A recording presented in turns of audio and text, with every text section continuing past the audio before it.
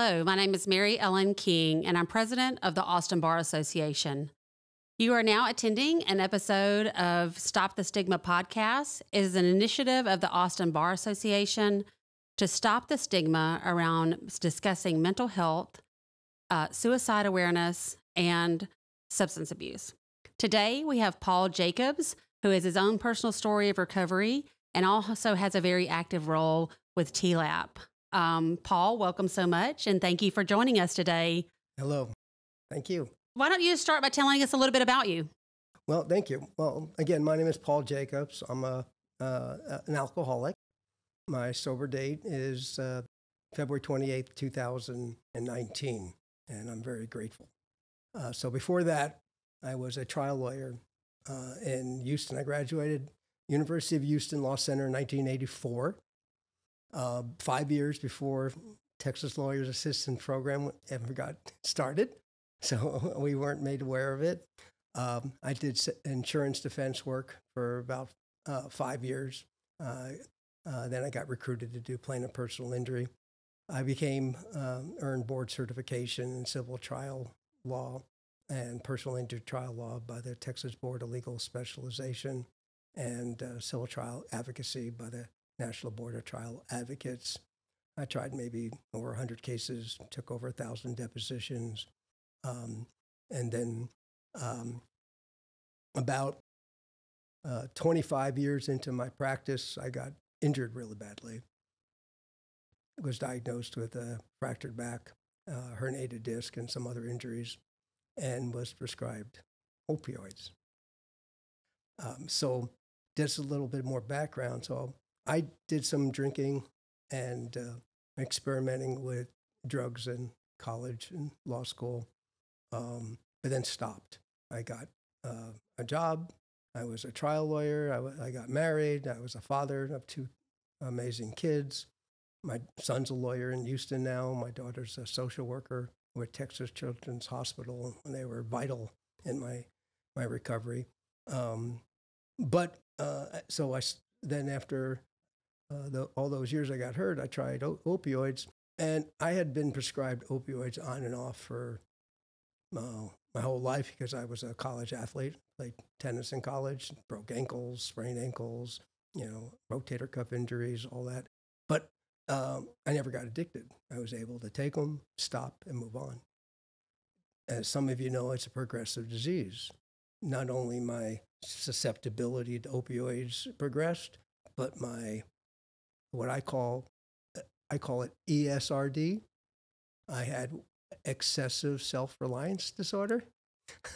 I was trained to fix other people and solve other people's problems, so I had self-diagnosed, self-treated, and it got very, very bad and very, very dark, and we can talk more about that. Eventually, my disease got so bad on February 27th, 2019, I'm so ill, physically, emotionally, that I needed a wheelchair just to get around. I had a flight to Minnesota. A few months earlier, I saw a doctor in Houston at the Baylor College of Medicine. He was supposedly the top doctor in Houston in his field. And he said that my particular medical condition was so far gone that only one doctor in the world that could fix it. And that doctor was a guy named Grant Hamilton III at the Mayo Clinic. So this is like in December. And I'm thinking, I get to go to Scottsdale. No. Maybe Jacksonville, Florida. No. Rochester, Minnesota. And I looked into the Mayo Clinic, and I found out they have not only that doctor is the best in the world. I had major GI problems. I had cardiac problems, obviously my addiction problem, orthopedic injuries, of course, my back. So I got on the phone and made 6 appointments over 12 days. Flew out there. It was 72 degrees on February 27th, 2019 in Houston. I get there, it's 23 below zero. I was about to say, it was not that in Minnesota when you got up there in February, I'm sure. Yeah. 95-degree change. Some of them say, are you willing to go any length? Oh, at the 95 degrees. And now 1,200 miles. And then I get there, and the next morning I see Dr. Hamilton. And this is what's important to me. I see him. I needed a wheelchair from the motel to get to the doctor's office. I'm deconditioned. I'm thin. I'm gaunt. I'm in a lot of pain. I'm in a lot of fear. I'm confused. I not only had I been doing opioids, but my brain changed. My brain chemistry changed. I started having symptoms consistent of major depressive disorder. So in hindsight, I don't know whether or not I really had major depressive disorder or whether I had opioid use disorder, because some of the symptoms are the same. I was having difficulty thinking, reduced motivation, reduced focus, reduced interest in things. I was having a lot of pain, whether the pain was secondary pain or not. And so my brain and that mindset said, what's a steroid for lawyers? Cocaine. So I tried cocaine. And unfortunately for me, it worked. My brain reacted to it positively. What I mean by that is I started thinking clearly. I was able to focus. I was able to perform. I won major cases high on coke, major mediations, arbitrations, depositions, hearings. And I say unfortunately because my brain got used to it. And eventually just a little bit led to a lot. And I lost everything. I lost my career. Lost my marriage. Almost lost my children. I had a big house in Memorial. Had everything that I ever planned on having, and lost it all. And then I'm at the Mayo Clinic, and I see the doctor. He looks at me, this is Dr. Hamilton, and he says, your condition's too far gone. There's nothing I can do for you. And let me ask you this. You said that earlier. They said the guy at the Mayo Clinic, or the doctor at the Mayo Clinic, Dr. Hamilton, was the only doctor that could help you with your condition. Right. What had they diagnosed you with? At that point, I had a major destruction of my sinuses from all the cocaine use. It was not just a deviated septum, it was no septum. Okay. My terminates were destroyed. I was constantly nauseous and vomiting. Anytime I drank anything, I ate anything, I had major gastric reflux. I was bleeding internally. It was really bad. And it was hard to breathe. I couldn't speak very well. And also I had my orthopedic injuries, so it was difficult to walk. So I was there to see him for my ENT reconstruction. Mm-hmm. And so I start thinking, like a lawyer, how can I convince him? See, one of my egos, my identity was I was able to persuade people to do things and say things they don't want to say or do. I can court witnesses. So I try to start coming up with an argument to convince him to fix me. Of course he can fix me. And this is instantaneous, but my brain is doing this. And then I start thinking, how did I get to this point? Mm-hmm. How did I get to a point where I was this college athlete? I was always healthy. I was a father of two, softball coach, little league coach, soccer coach. I had this successful law practice. How did I get to the point to be where the top doctor in the world can't fix my particular medical problem? Did you ever answer that question? I was starting to tear up. Mm-hmm. And then he said, but we have an addiction program here at the Mayo Clinic. Would you like my help? My tears started flowing more. And I said, yes, please. That was the first time I, as I say now, surrendered. I asked for accepted help, asked and accepted help. So that's one thing that took me a long time to do. I had been seeing doctors in Houston for about a year. I knew I was an addict and I needed help, but I had too much shame to admit it. I had too much fear. I thought that my condition was hopeless. I was convinced I was in so much denial that my drug changed brain was rationalizing to the point of saying, you can never get sober or clean unless your pain is resolved first. Because I believed I was using from my pain. But now, just fast forwarding, we can talk about more of the details. I still have a fractured back. I still have all the same orthopedic injuries. I'm walking 11,000 steps a day. I'm hiking mountains. I'm playing golf, and I have no pain. And you're not doing drugs. Right. And you're not drinking. I'm not drinking. I'm not drugging. I'm not smoking. I'm not eating sugar. I completely changed my diet and my lifestyle. And you're here today. And I'm here today. That's right. That's a wonderful story. And so one thing that's important to me is now I know there are a lot of lawyers who are living happy, joyous, and free lives without drinking or drugging, very successful lives. But I didn't know them when I needed them. Now now I know people that were sober years ago when I needed them, but I didn't know they were sober because so many people keep it anonymous. Right. And so that's one reason I like to be very loud about it, because if somebody is in this horrible place, it's not hopeless. It's not helpless. You just have to ask. And it doesn't discriminate. You're right. It doesn't discriminate. All ages, all colors, all genders. I mean, it hits everybody, all socioeconomic levels. I mean, the richest of the rich and the poor of the poor, everybody is prone to face addiction issues. The common denominators are all human, but we all have different, I call it predispositions. Right. I was predisposed to become addicted to coke and opioids.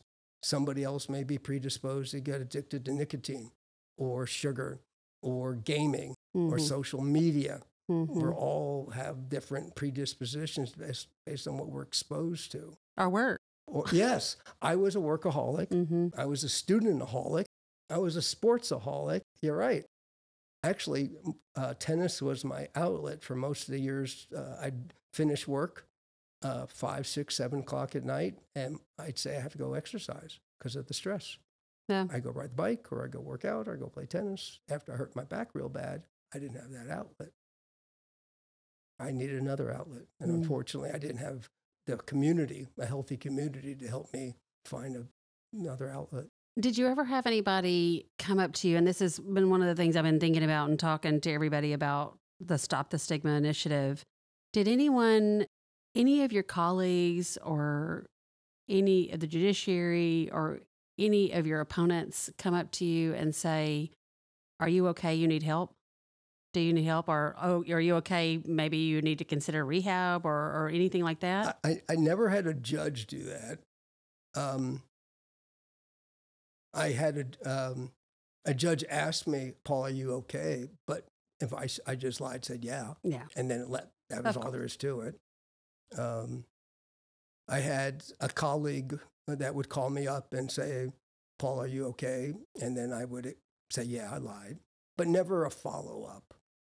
That may have changed.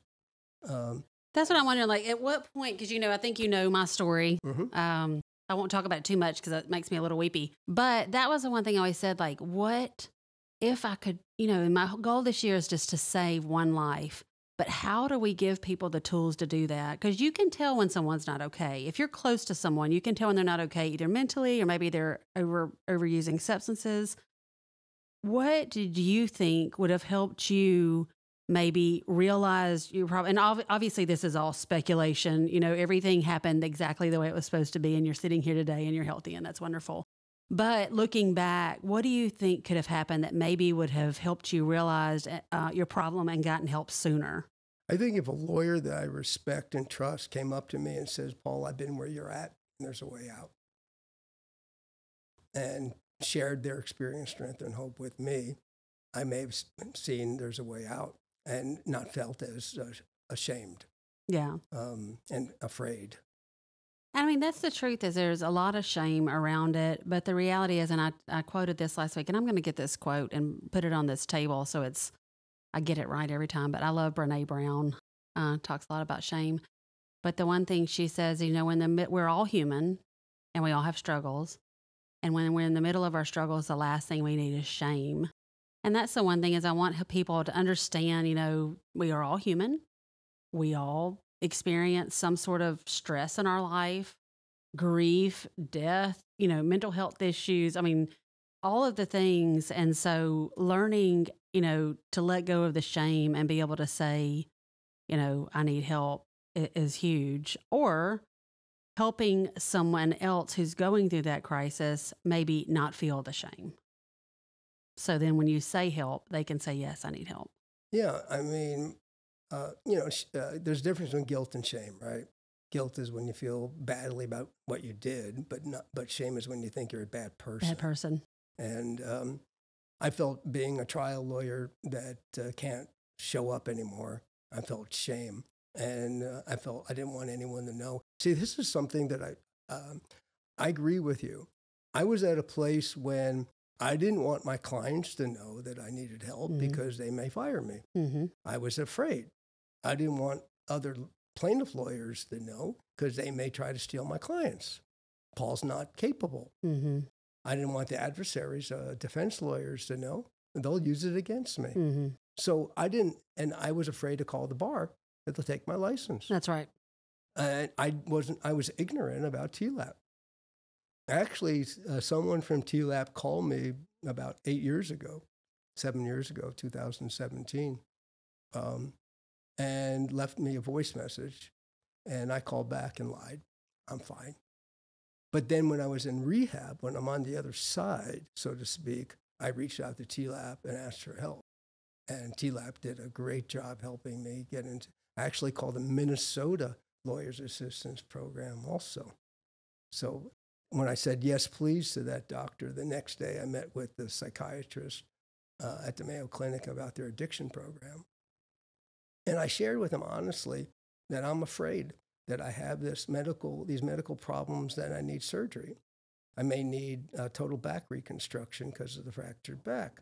And I was afraid if I go to rehab and get sober and clean and then have major surgery and get opioids again, I'd relapse. Mm-hmm. Or do I get the major surgery now, get it over with, and then 6 months later go to rehab, or whenever I'm out? I didn't know which came first, the chicken or the egg. So they said, we'll get back to you. That's what they said? Yes. So a week later, I got a phone call for that next week. This is something that's interesting. Over the next week, I went to those 6 doctor appointments, various specialists. And I don't know if you've ever had this experience. I've never had anyone say this to me before or since, but all those doctors said the same thing. They must have seen the fear in my eyes, in my body.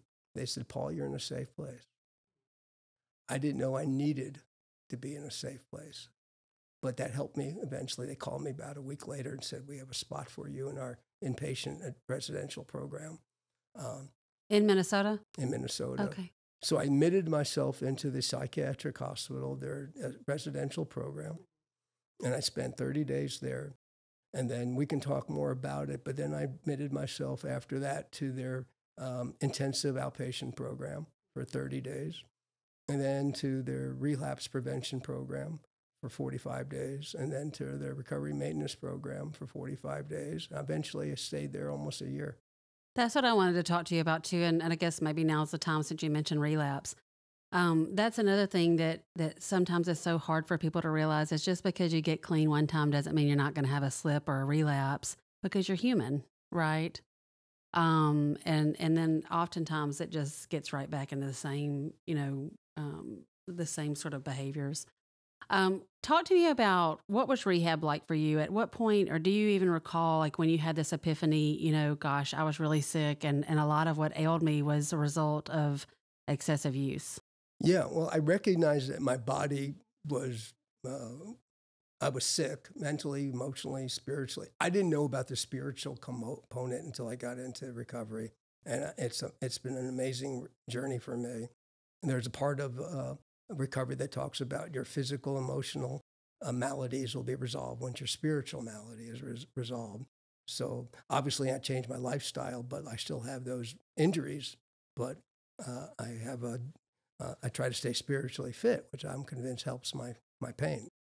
But for me, I'm convinced of several things from my experience. Einstein once said, we become the product of the 5 people we spend most of our time. When I was spending time with very aggressive, you might say, jerks, I was a very aggressive jerk. When I try to spend time with people that are loving and kind, I'm becoming more Loving and kind. That's right. One thing, they talk up, you've been in the recovery programs and I've been in the recovery programs in a different light, but they talk about when you're in the throes of addiction or when you're walking along someone who's in the throes of addiction, they are 100% living out of their ego. Yeah. So there's a part of the recovery program that talks about trying to be useful again. My ego wanted to be useful, wanted to win lawsuits, help people. And then I got to a point where I felt useless. And so, but I also recall, I don't know if this is on point, no matter how much I won a tennis match or a trial, I always was dissatisfied. I could have done better. Your inner voice. Inner voice. I could have won more if I was more prepared. If I did this, I could have won more games. I could have whatever. It was never satisfied. I feel like that's such a character trait of attorneys. Like we're the perfectionists, we're the type A's. And the other thing is we're also the helpers. We want to help everybody else, and we don't want to help ourselves. I thought I was helping myself. I had a best friend who said, this is right before I started taking opioids and changing my brain, that he said I was the most balanced person he knew. I was a Little League coach, soccer coach. I went out with my friends. I played tennis. I was active at home. I had a full practice. But then just one thing happened that changed my whole thing, and I became so self-centered. That's what the difference between my recovery and my addiction was. Now I'm more service-oriented than self-oriented. And that's a big change. Big change, yeah. But you're talking about relapse, and I'm convinced that relapse is not necessary. It's part of the process. It's if I'm not all in, if I haven't sat all the way down, if I still have reservations about, if I still identify as a drinker who wants to stop drinking, it's going to be hard for me to stop drinking. Or if I identify as a smoker who wants to stop smoking. I had to identify as a person in recovery, and then I act like a person in recovery. You don't go to bars. I don't go to bars. Right. I don't go to liquor stores. I go hiking. I hang out with people. Yes, exactly. And that goes back to your community, right? Right. As you're talking, I'm hearing like maybe you lost your tennis community when you hurt your back. Was that a tennis-related injury? Yeah, it was both. I had a ski accident that injured my back, and then I was playing tennis, and I was jumping for an overhead, and I got it's called an avulsion of my hamstring, which it popped the hamstring. So I had a combination of the fractured back and the torn hamstring, or the avulsion of the hamstring, and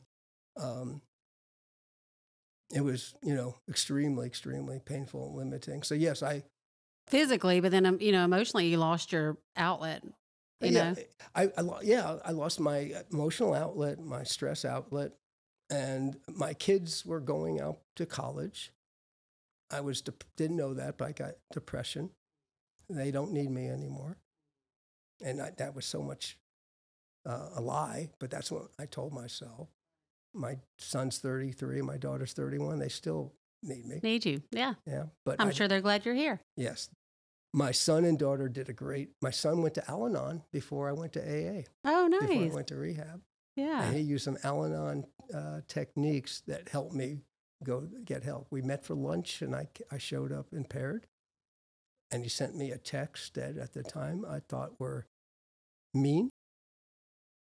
How dare they were just you, boundaries, how I'm dare sure. you speak to your son like your father like this, young man? I'm and but in hindsight, it was probably all true, But he said he didn't want to speak with me or see me until I got clean.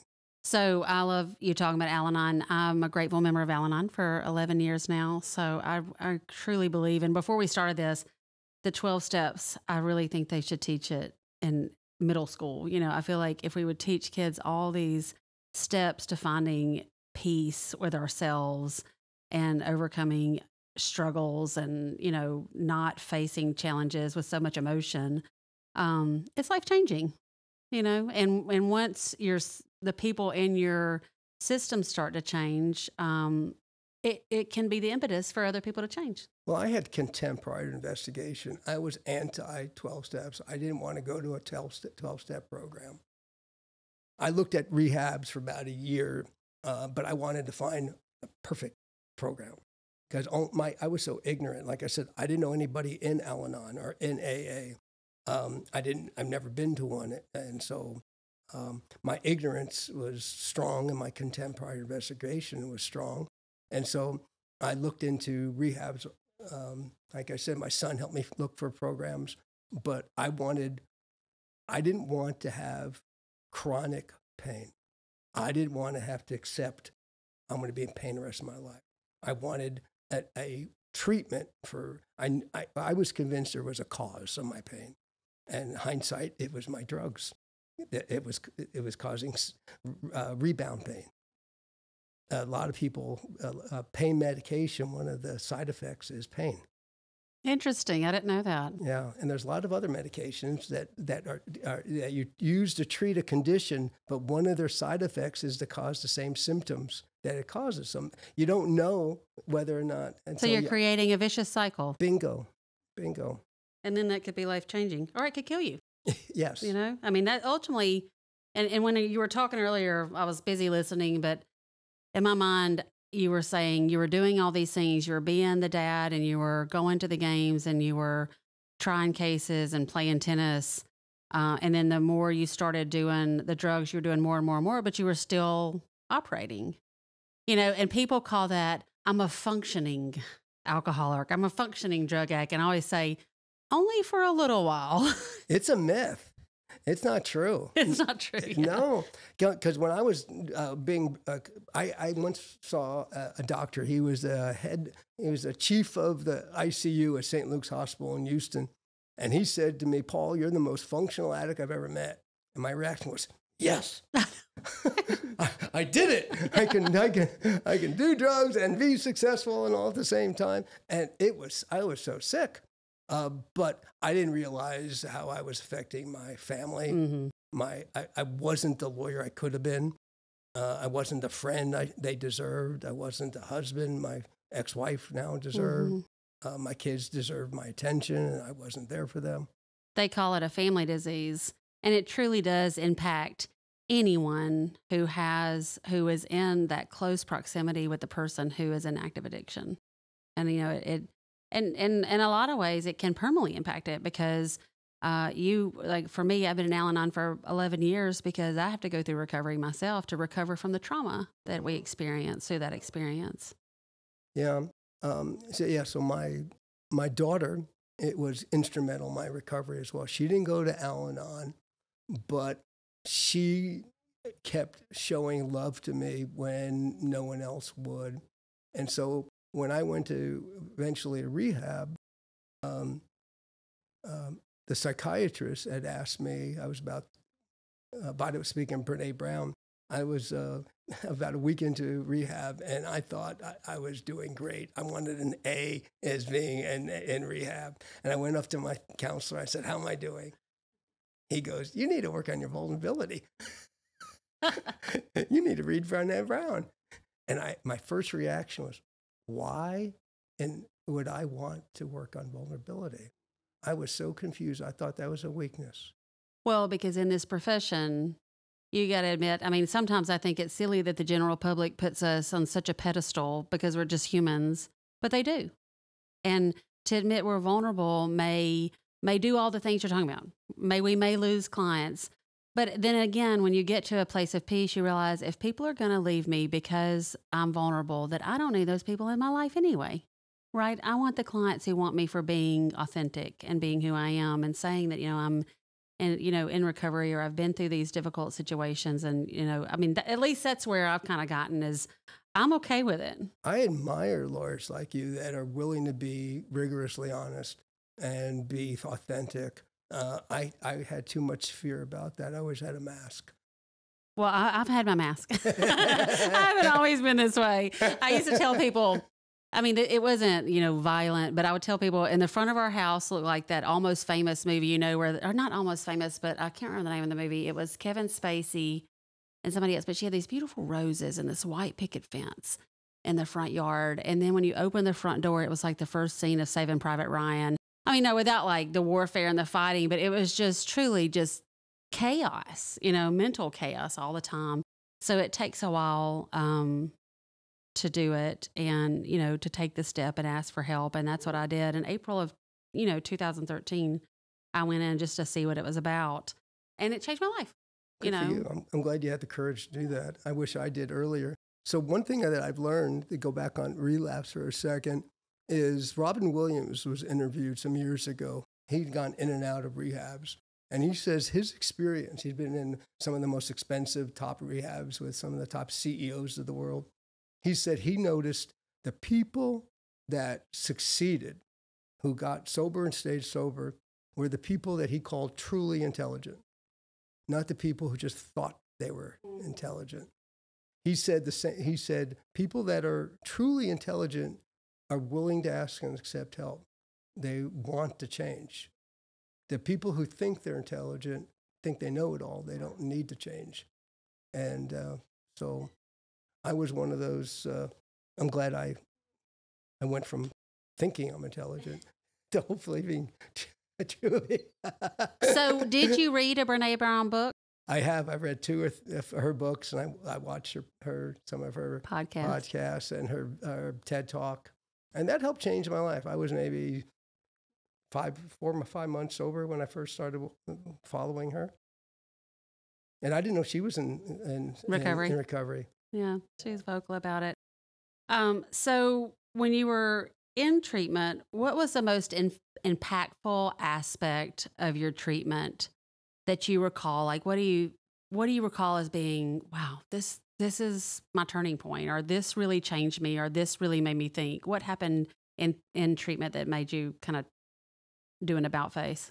Well, a couple things. One is I had this experience. That's a good question. I was meeting with a non-denominational chaplain at the Mayo Clinic. And I was really struggling because at the very end of my using, my mother died, and I wasn't capable of being present for her. I wasn't the son she deserved.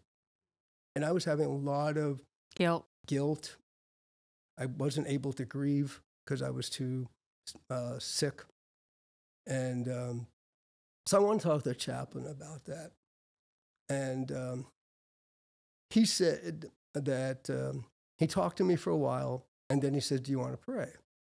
And I hadn't prayed in a long, long time. And when I did pray, I didn't really know how to pray. I have a whole new approach to a prayer now. I pray and meditate every morning as part of my spiritual fitness program. And so he held my hands, and we kind of prayed. And then I left the little library where we had met. The way the Mayo Clinic is set up, it's like a spoke of a wheel. The nurse's station is in the middle, and then there's a little library and a cafeteria next to the nurse's station. And then all the patients' rooms are down the halls, like spokes of a wheel. And so The policy there was no cell phones in common areas for privacy. So we had to keep our phones in our rooms. The rooms had no locks on the doors. The place got locked down like a prison at 9 o'clock every night. We weren't allowed. If we didn't get it back by 9, we couldn't get in, and we couldn't get out. My phone was always muted because I didn't want to disturb other patients. So I walk out of the room with the chaplain. I walk down the hall into my room. As soon as I open the door to my bedroom, my phone rings. And I said, why is my phone ringing? It's supposed to be on mute. And it was a number that I didn't recognize. And back then, I didn't answer numbers that I didn't recognize. Now I don't do it today either. And so, but for some reason, I answered the phone.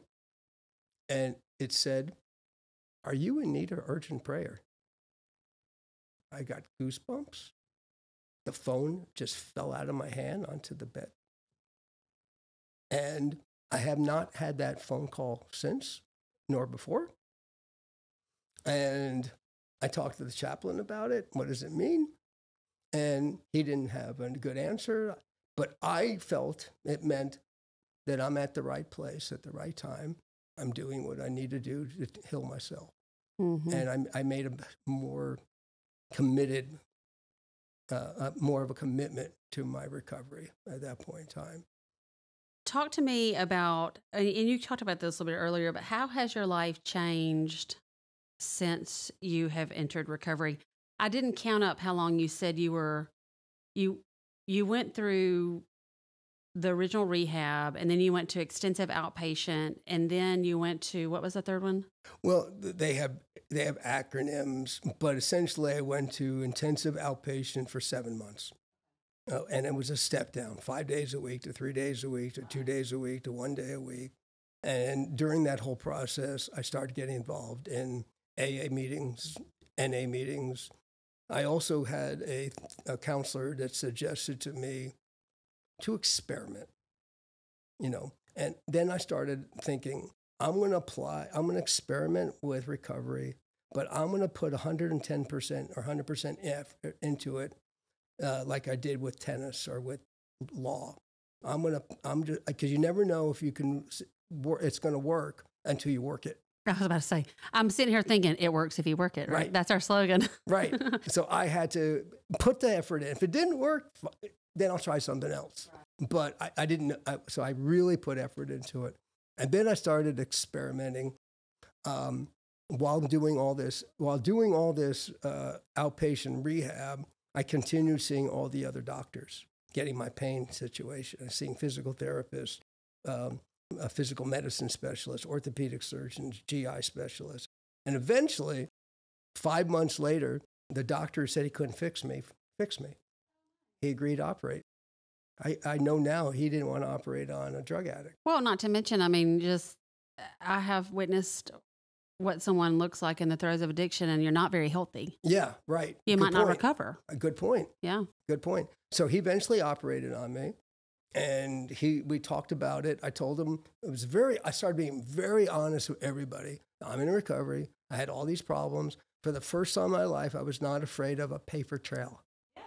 Because like I said, I was seeing doctors in Houston, but I would lie. I didn't want I knew about subpoena power. Yeah. You were doing PI work, so that's all we look at, right? Medical records. Right. I know. So I didn't want there to be anything in my record, so I would lie and didn't want anything. So anyways, I started being very honest.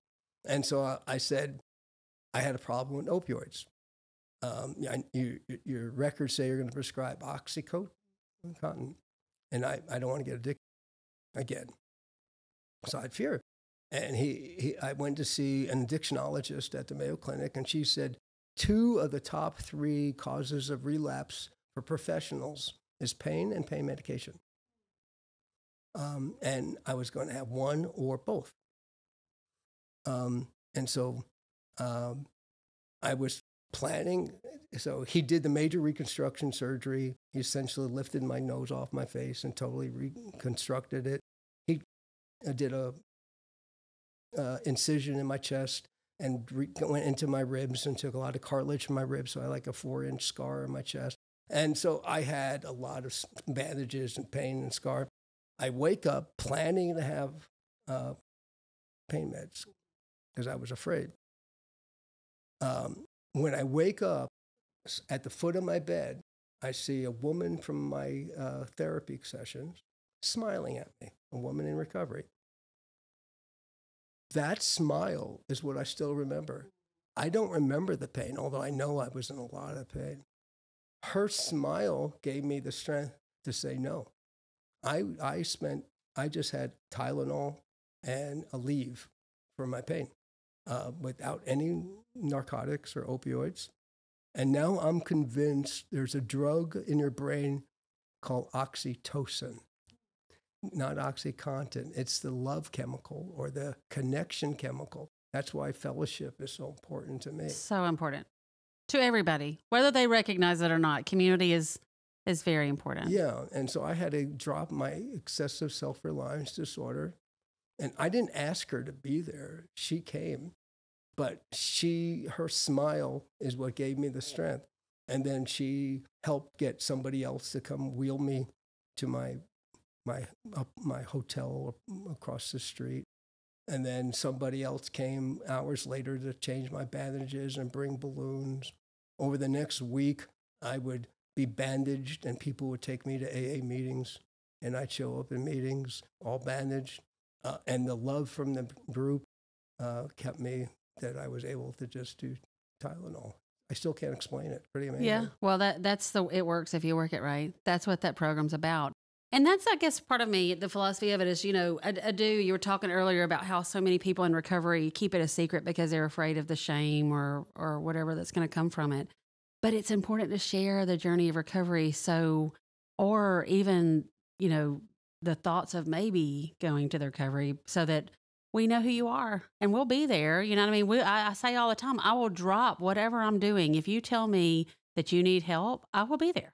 It's funny you say that. When I was practicing law, if a client would call me after hours, I'd have a voice message, call me during regular hours. I wouldn't take the call. Or I'd take it if it's a big case, right? But not if it's a regular call.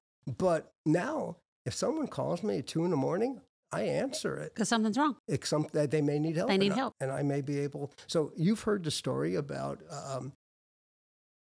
person in a deep, dark well and can't get out. Have you heard that before? No, tell me that. Okay, so there's a story about a person's in a deep, dark well, and they've been trying to get out on their own for years.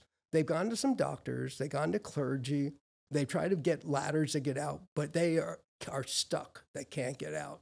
Finally, someone jumps into that deep, dark well with them, and they say, oh, my God, now you're stuck here. I've been down here for years. We're both going to be here. And the person smiles and says, no, I've been here before. I'm going to show you the way out.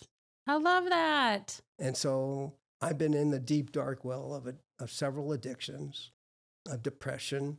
I had suicidal ideation. So I can get into some deep, dark wells with people, and I'm grateful for those opportunities. That's why I think it's important to have this discussion in the podcast and with the magazine and in the Bar Association so people understand that these are normal struggles that people face every single day, and there's a way out. Well, here working at TLAP, I get exposed to lots of lawyers who need help. Unfortunately, not as many lawyers call for help and ask for help as I wish they would. Statistically, 20 to 30% of all lawyers in the United States have a substance use disorder. And I think that's underreported. I think so too. And I think, too, when you think about all the reasons, you're afraid to lose your bar license. You're afraid your colleagues, or not your colleagues, but you're afraid your firm's going to fire you, or you're afraid somebody's going to take advantage of you, or you're afraid your referral network will go away. I mean, it's legitimate fear, right? But there's so much power in saying, I think, and you don't realize it at the time, I need help, and walking through recovery, you become a better person, I think. You obviously do than when you were, using or in the throes of your crisis. But no, I totally agree with that. So what's the biggest adjustment you've had to make in your recovery journey, in your life? What's the biggest adjustment you had to make in your life? Well, I have, obviously now I have a relationship with my kids I didn't have before. My son who didn't want to see me again. Now we spend a lot of time together. My son and daughter and I just came back from Yosemite. We went hiking. We get together and play golf regularly. And so the recovery has healed our relationships, although I still have to make living amends with them every day. But one of the biggest adjustments for me is this is just me. I know a lot of lawyers who, after they get into recovery, they get the tools of a community, they get the tools of the steps, they get other tools on how to live life on life's terms. They go back to practicing law and they're more productive, more successful than other lawyers, because other lawyers don't have the same tools. That's right. They have to drink or drug or smoke or do something to deal with the stress. They don't have a healthy community. But for me, I didn't want to go back to the grind of being a trial lawyer. So I had to just work on myself, try to change myself. And so after about 3 years of recovery, and I started experimenting with Buddhism, Stoicism, shamanism, Hinduism, cognitive behavioral therapy, rational motive behavioral therapy, smart recovery, Dharma recovery. I started doing all that. I found the common denominator is based on thousands of years of ancient wisdom, and it made me more committed to the steps because I found the foundation of it all, and that helped me. So then about 3 years into my journey, the State Bar of Texas, who once prosecuted me, I didn't share this, I was suspended. Well, you did say you lost your practice, and I didn't ask any questions, but thank you for sharing that. I was curious. Yeah, so what happened was I lost my practice because I stopped taking new cases and I got suspended. I stopped showing up. I stopped returning calls. I isolated the disease of one of isolation. I had most of the cases that were filed against me were not meritorious, but I never showed up. I had default judgments against me, so I got suspended. And then I didn't respond to the bar. And I don't know if anyone knows this, the bar doesn't like it when you don't respond to the bar. It's an ethical violation to not respond to the bar. You kind of signed an oath to respond to the bar. Right. It's just one of those little things, right? So I eventually was able to prove that the underlying allegations, the grievances were false, but I had to acknowledge that my non-response was a violation. So I got suspended for a couple of years. And that's that was also one of those things that maybe was a blessing in disguise, because while I was suspended, I went to rehab and took care of myself and healed. And then I came back, and the institution, the State Bar of Texas, that prosecuted me, that sued me, asked me to come work for them, to come work for TLAP, the Texas Law Assistance Program. And one reason I think that happened is, to answer your question, my attitude of entitlement and my attitude of resentment changed to an attitude of gratitude. I started feeling grateful, and it was demonstrated, and now I'm grateful to the State Bar of Texas. Yeah, attitude of gratitude will 100% change your life. You just got to get there. It's hard to get there. That is a great story. Oh my gosh, that's wonderful. And so you work with TLAP. Now talk to me a little bit about what your role is with TLAP. Well, it's multifactorial. So one thing I do is I take calls for lawyers who need help. So if you want to stop drinking, stop drugging, or if you have a mental health issue, you call us confidentially by statute, and then we can help you with resources. Although 3 of us are mental health professionals, I'm the only one in recovery. Some of them have family issues. Some of them are in Al-Anon or adult children of alcoholics. And so we help them find mental health support or help them find peer support. So there's almost 1,000 lawyers in Texas that are in recovery who have signed contracts of confidentiality with TLAP. And so if you call up and if you're in any part, Houston, El Paso, anywhere, Dallas, Austin, and you want to change, you want to stop drinking, you want to stop drugging, you want to stop overeating or smoking, or gaming, and you can call us and we can help find somebody who's been there, done that, to confidentially help you, work with you. And that's pretty unique. I didn't know that existed. And that's one thing that helped save my life was I was in Minnesota and I called the Minnesota Assistance Program.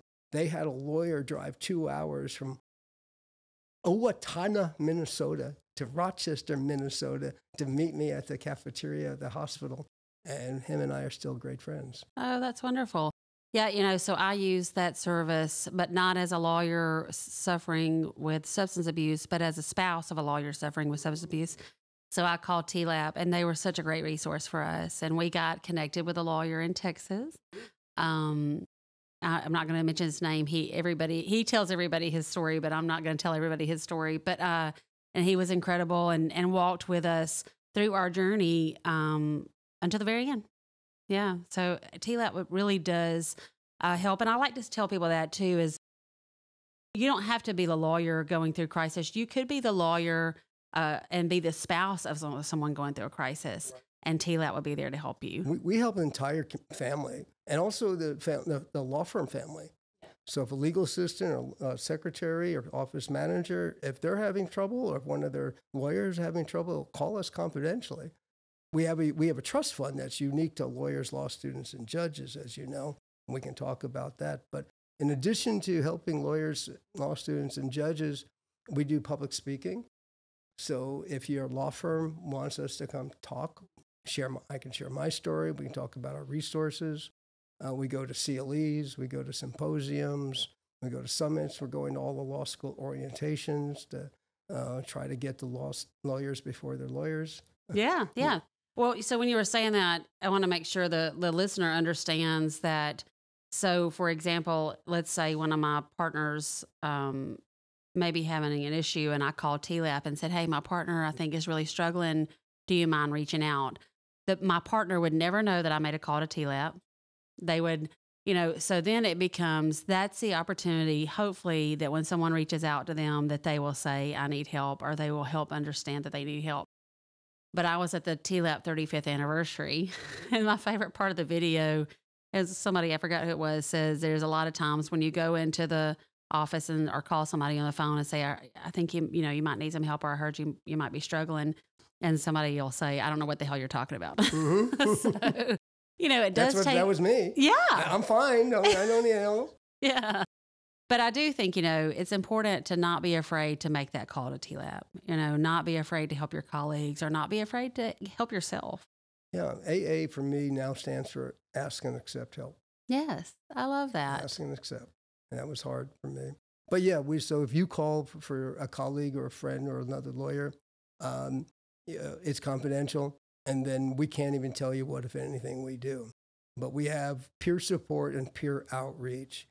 Peer support is if a lawyer yourself calls us for help, we can help match you. Peer outreach, if a third person like yourself calls for a colleague, then if we think the circumstances are appropriate, we can have a lawyer or lawyers in your community go out and talk with you like I wish somebody did to me. Right. And when you're saying that, I was thinking, if you have concerns about somebody, you can probably call TLAP as many times as you think you need to, right? Because it may take more than one time to help somebody get some help or have the courage to ask for help, which is a very courageous move. Yeah, like I said, it's hard to always understand, like for example, I was having symptoms of major depressive disorder, but also could have been opioid use disorder. It's hard to separate. You can have a metabolic disorder that you just need your thyroid checked potentially and your behavior can change. So sometimes you're not calling to complain, you're calling to help. So talk to me about what would you say to somebody who was Paul in, I guess, 2017, who was saying, I don't need help and I'm fine and all of that. What would you say to somebody in that position that's listening to this podcast that needs help? What would you tell them to do? That's a great question. Well, I want to let them know how wonderful recovery is, because I was also ignorant about it. I thought my life would be the same. I would still be in pain. I would still be depressed, but I wouldn't be drinking. I wouldn't have an alternative solution. There's alternative solutions. There's healthy community. There's a change of relationships. My relationships are so much healthier, so much real.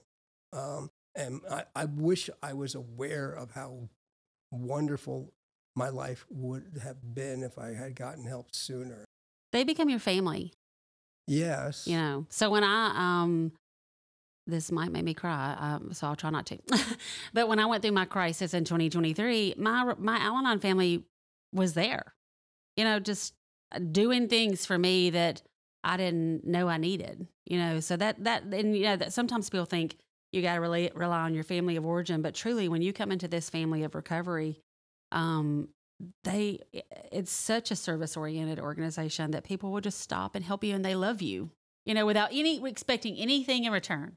It is just pure love. It's amazing. I remember, I'm getting goosebumps remembering this. It wasn't significant, but I went to a meeting in Minnesota for a couple months, and most of the time I was pontificating. I was wearing my mask. I was trying to show off because I was so insecure and afraid. And finally, I said something real one day. I don't remember what I said, but I was authentic. An old timer came up to me afterwards and he said, "Paul, it's finally good to get to know you." And I'm going, wow, somebody really wants to know me. Somebody really cares. Somebody really cared. And yeah.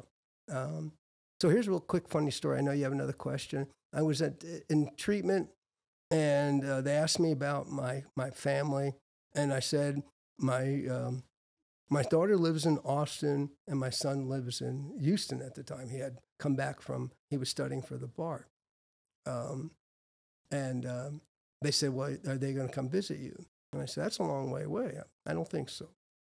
And then they wrote on my records, "No family support." And I had a resentment. That was my first amends to the counselor who wrote "No family support." I found out there's a Houston, Minnesota, and an Austin, Minnesota, 20 minutes from the hospital. And they're thinking, yeah, their kids aren't even going to go 20 minutes to see him. Oh, they were thinking you were from Minnesota. Right. Oh, my gosh. So anyway. Substance abuse disorder is a progressive disease. We talked about that. What we mean by that, and just like you said, is, you know, maybe it'll start off with, say, one glass of wine a night. And then the next thing you know, you're drinking a bottle of wine a night. Or let's just do a little bit of cocaine. And the next thing you know, you're doing a whole lot of cocaine. And of course, the more you do, the more money you spend and the less you can function. And it eventually becomes not so functioning. You know, it takes over you. What would you say about recovery? Because I kind of feel like recovery is also progressive. Do you agree with that? Yes. So for me, as part of my progressive disease, it was not just the alcohol and drugs, but my self-centeredness. I mean, they say that the root cause of drinking and drugging is the egocentricity. Mm-hmm. In fact, they discuss narcissism in the Blue Book, don't they? Mm-hmm. So I think like I said, my excessive self-reliance disorder grew. How especially the more isolated I became. So I built a firm of like 30 lawyers, and then through attrition, it got down to just me. My staff kept leaving, and then I had to do more myself, and I wasn't capable. But disease is one of isolation, and so my self-centeredness grew. So I think now, like I said, I am so much more willing to ask for help. I'm also so much more willing to follow a group of drunks. I'm more willing to follow good orderly direction, you know, and as a result of that, my life has turned around. So 5.5 years ago, I'm in Minnesota. I'm living in a motel. All my furniture is in storage in Houston. My car's in Houston. My career is gone. I'm suspended. My marriage is over. My kids are 1,200 miles away. I don't have any friends left because I felt they abandoned me. But in hindsight, my disease separated myself. And I'm seeing a therapist, and we start talking about happiness. And she said, happiness can't be in the future because otherwise it's always going to be the next best thing.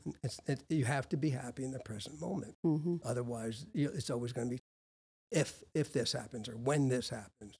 And so I'm I'm in this place where I don't have a job, like I said. I don't have anybody in my life. And I reflected. I go, I'm happy. How do you explain that?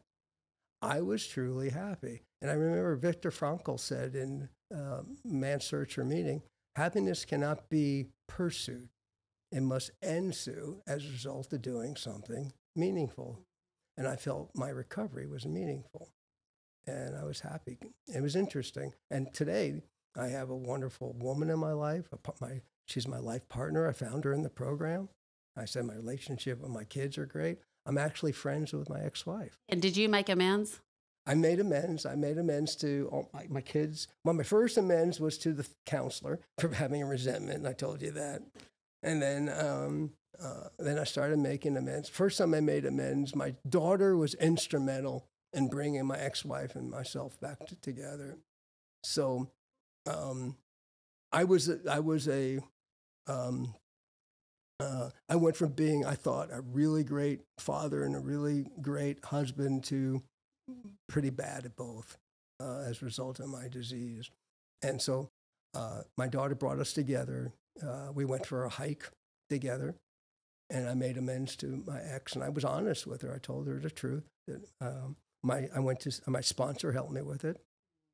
And then I thought it was great. And then I told my daughter, and she said, "Dad, that's a good start." I thought, darn it, I thought it was over. So and to get back to my question about progression, right? Right. So I've had to do it more and more, because more things come back. And then I had to be honest, and she wanted to ask questions, and so her name is Melissa. She said to my daughter, she said, "The old Paul is back, but more so." Isn't that sweet? So I was thinking that as you were talking too, and you talked about shame and thinking we're bad people. I just truly believe that inherently people are not bad, like at the core, and especially the lawyers. I mean, we're service oriented. We're out here trying to help other people. That's who we are, right? And then we get sidetracked with whatever, stress or overworked, or, we go to law school and maybe start drinking too much or start experience with drugs. And then you lose who that is, right? You lose who your core personality is, and you become, I remember at times telling people, just remember when you're talking to somebody in the throes of addiction, you are not talking to them. It's almost like you're talking to a parasite that is whatever substance they're on, right? Is trying to survive. Yeah, through them. That's a great point. A parasite. I call it a terrorist. I think I was hijacked. Yeah, it is. My personality, my brain was hijacked. Yeah, or like it's almost like an exorcism. They've been possessed. Because it is, because who you are goes out, and it becomes a survival of this substance abuse. To survive, and that 100% makes sense. And that's the beauty of recovery, right? And then you just keep getting better because it's progressive. The role in your ongoing community, you talked about your AA community, but what other communities do you have that help you stay sober and stay in your program? Well, thank you. I have a daily minimum regimen. I call it a regimen because it's a combination of practices and routines. So obviously the routines include like brushing my teeth and oral care, nasal care, things like that. Taking allergy medicine during allergy season. Right. Or, I have to do my flushes. But, and I only take one medication now for my GERD, omeprazole, but I'm off of all medications. Oh, that's wonderful. I mean, it's pretty cool. I had very high blood pressure, and that's gone. I also try to walk 10 to 12,000 steps every day, sometimes less, sometimes more, but try to average that. I pray and meditate every morning. I make my bed the first thing I do every morning, and it actually feels like an accomplishment. For years, I wouldn't make my bed. I would say, I'm just going to mess it up again. So I try to eat primarily a plant-based diet. I don't eat added sugar. I don't eat any processed foods. I've changed my diet because I'm convinced, for me, inflammation causes me pain. So anything I can do to reduce inflammation helps me both mentally and physically. There's been some research that says walking is 1 times more effective for antidepressants than antidepressant medications for people with depression. I love to walk. When I get frustrated, I'm like, I think I'm going to take my dogs for a walk. Yeah. So like I used to go play tennis and then when I come play tennis, I went to drink. But now instead of relieving stress, I go for a walk. Right. I'm in nature. There's a great a psychologist that says that if you can do anything you love to do and use all your senses at the same time, you automatically put your brain in the present moment. Like if you can hike and you can smell the flowers. Name 3 or 4 things with your each sense. Yeah, something like that. It grounds you. It centers you. Whether you're swimming or hiking or cooking or gardening, anything, try to use all your senses and it will relax your brain. Pretty cool. So it obviously took you a while to get to this point of where you do all these exercises, whether it be spiritual or physical or whatever, every single day. And so for somebody that's in the throes of addiction and really can't see a way out, that might be overwhelming to them. Sure. So what would you say to them what's just a good couple of first steps they can take? Well, one first step, call TLAP. Yes. And call me or anybody here confidentially. Another thing is recognize progress over perfection. Yes. It's baby steps. Your brain, I'm convinced in neuroplasticity. With regard to my brain and my body. So when I went to rehab, I said, what if I did have that major back surgery and I need 6 to 9 months to rehab? I'm going to have to be patient. So I think patience is important. But you have to start acting. This is for me. I had to act my way to proper thinking because my brain had been changed. I couldn't think my way into proper acting. That's right. So like going to AA or going to SMART recovery, which I've done. I've also done Dharma recovery. I've done refuge recovery. I've done other types of approaches to find one that matches me. But I build a community, at least, like I said, find people that have what you want and be patient. And sometimes I love this part of the program where they say, it's one day at a time, right? But sometimes when you're having a really bad day, it's not one day at a time. It might be 1 hour at a time. It might be 1 minute at a time, or it might be 1 second at a time. But it just takes 1 second over and over and over again, or 1 second of practicing that mindfulness or that peacefulness or whatever, gets you away from what's pulling you away from who you actually are to make a change. Well, it's like physical. I mean, if you want to go work out in the gym, but this is it. I had to identify as a person in recovery, just like I had to identify as somebody that is an athlete. Mm-hmm. Then I'm more likely to act that way. Mm-hmm. And so you have to be patient. For me, when I started my change in my diet, I just would go on Amazon and only order food in my house that was healthy. I stopped ordering chips and cookies and ice cream. So if I got hungry, I would have almonds because that's all I had in the house, or carrots because that's all I had in the house. I mean, it wasn't easy. It was hard to do that in the beginning, but then my brain started changing. My taste buds started changing. So I think that's the same with, but then I feel so much better. Yeah. It's a whole body approach. Yeah, but I also feel better in recovery. Like you said, what do I do? So I have a community of golfers that don't drink. I have a community of hikers that don't drink or drug. So when I want to go out and socialize, I have a healthy community to do things that I like to do. And that's everywhere. And there's those communities inside the legal profession, and people like you or other people at TLAP can help you connect with those individuals. Isn't that right? Yeah. So if we've been going for about an hour and we'll probably need to wrap this up, but I want to wrap up with, if there's just one thing you would like to say to someone struggling with mental health struggles or addiction or thoughts of suicide, what's the one thing you would say to them? You're not alone. Yeah. You're not alone. We've been there where you're at, and there's a way out, and just let us help you. Absolutely. Well, thank you, Paul. That's why we're doing this podcast. That's why we're writing the articles. And that's why we're trying to stop the stigma, because we want people to understand that no matter what they're going through, especially in the legal profession, that they're not alone.